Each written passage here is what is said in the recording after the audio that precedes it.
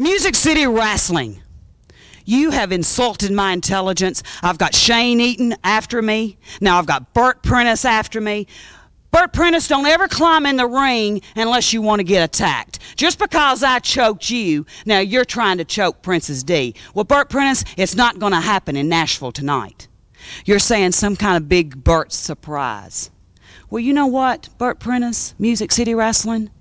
I don't really care about your big surprise. I'm majorly upset now, not only with Shane Eaton, but I'm upset with you, Bert Prentice, because you're not man enough to tell me who you're going to put in the square circle against Princess D tonight. Well, Bert Prentice, you must not know my reputation, because I've been known to clean house with a very, very lot of professional women wrestlers. So whoever you get out of your closet, you better make sure that they know exactly what they're doing when they climb in the ring with this one. Because when I get in that ring, Bert Prentice, Music City Wrestling, and all them scumbags out there at the fairgrounds, I guarantee you, Bert Prentice, I'm going to take whoever it is. I don't care who it is. I don't care if it's Malia Hosaka. I don't care if it's Medusa. I don't care if it's Sherry Martel. I don't even care if it's you, Bert Prentice.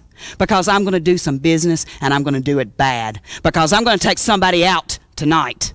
Because nobody double-crosses me. And that's a promise from Princess D to you, Bert Prentice, and that's a solemn vow. So tonight in Nashville, Tennessee, whoever you have, you can kiss them goodbye before they make it to the ring, because you're not going to see them afterwards, because I'm giving my promise that it's going to be over tonight, and then I'm going to demand your respect and everybody else's respect in Music City Wrestling, and that's a solemn oath, and take it to the bank, Bert Prentice. Saturday, April 4th at the Nashville Fairgrounds Sports Arena, MCW presents the Tojo Yamamoto Memorial Card, a tribute to one of the greatest pioneers in professional wrestling. Help us celebrate the life of Tojo Yamamoto with Nashville's hottest wrestling lineup ever. The Tojo Yamamoto Memorial Card, Saturday, April 4th at the Nashville Fairgrounds Sports Arena. Well, tonight in Nashville, Tennessee, MCW Wrestling's having one of their biggest nights. It's the Tojo Yamamoto Memorial Show. And MCW, you know, in the first place, it stands for Music City Wrestling. And everyone around here seems to be really proud of the great tradition of MCW and the Nashville Fairgrounds where we're having that event tonight.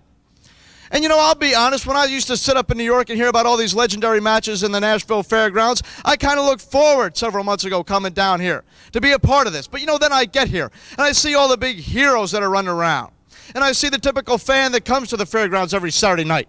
And I realize that, you know, the typical 12-pack guzzling redneck that sits in the front row, who's got to drink all that liquid courage before he'd even think about saying even the slightest thing to Flanagan for fear that he'd come out and knock his gums right down his throat, sits there, and because they don't have the guts to do it themselves, has to live vicariously through little old-school heroes like Wolfie D.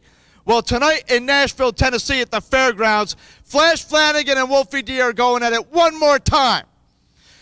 You know, Nashville, Tennessee, that's almost the new tradition around here, is for Flanagan and Wolfie D to go at it. Month after month after month they've done it. They've hung each other off the rafters at the fairgrounds. They've had ladder matches. They've nearly killed each other. And it's been nonstop for months, right up until this past week in Lebanon, Tennessee, this past Sunday, this past Tuesday in Louisville. We did it one more time, and they brawled all over the building. That's what they're going to do tonight. Now, Wolfie D, I know you're coming there, and you're not 100%. You got a bad wheel because we took out one of your legs. Your head's all messed up because we took a chair to your head and we proved that steel and flesh don't mix. So tonight, you want to come down and try it one more time and get in our way one more time and get in Flash's way one more time.